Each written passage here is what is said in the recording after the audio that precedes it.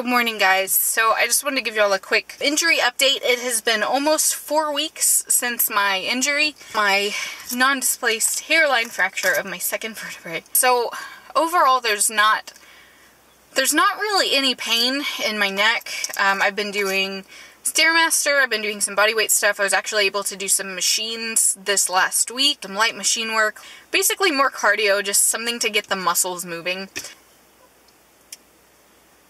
I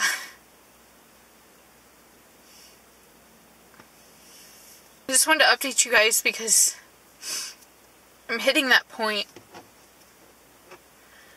where I'm like heartbroken.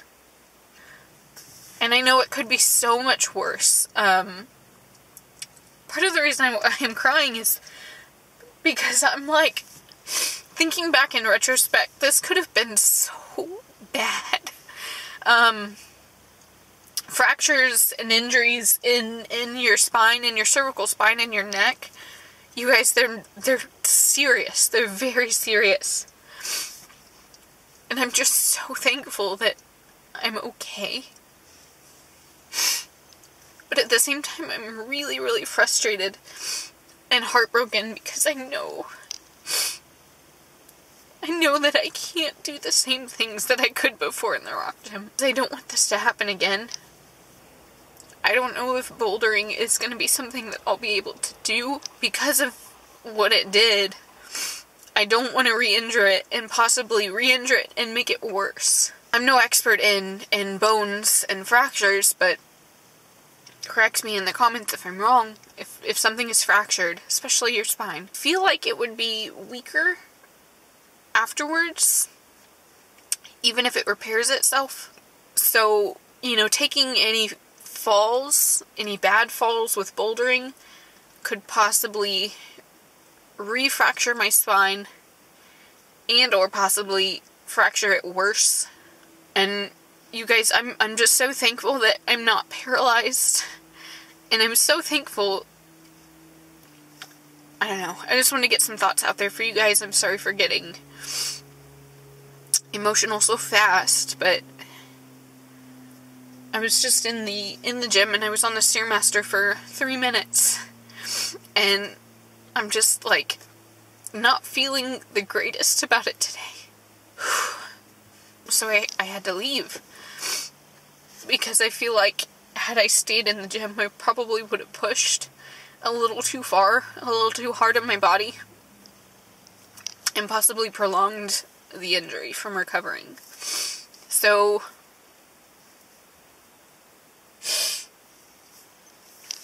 I'm just very, very discouraged. Whenever you're so passionate about something, when you love something so much, then you can't do it.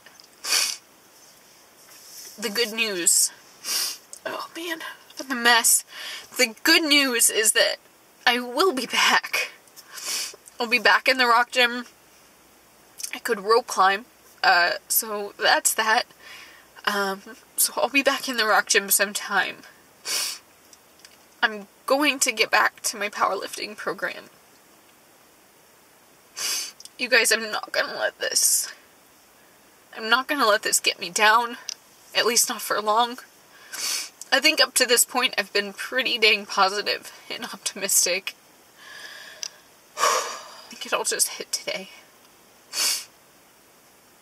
Anyway, I just wanted to share this with you guys, because this is part of the journey. I always show you guys super positive things.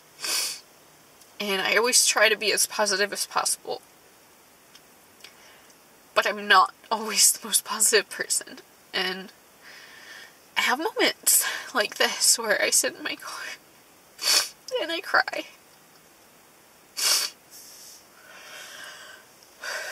So, if any of you guys watching this are struggling with an injury or struggling with something, I just want to encourage you guys to see the positive in this.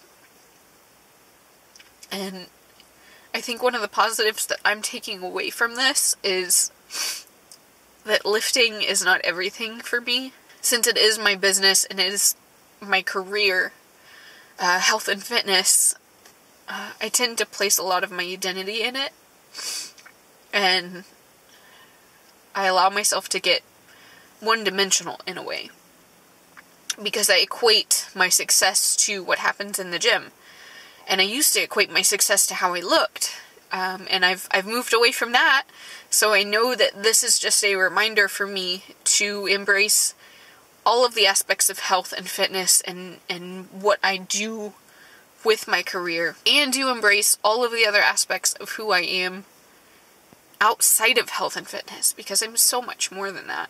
And hopefully this can encourage you guys to focus on that for yourself as well, whether it's health and fitness that you put more of your identity in, or your job, or anything else. I just want to encourage you guys to focus on life as a whole, and who you are as a whole wonderful human being, and not just one little thing. I'm gonna go spend the day with my mom. I'm probably gonna cry a little bit more. But I just wanted to check in with you guys. Thank you for listening. Thank you for letting me get emotional. And I love you guys.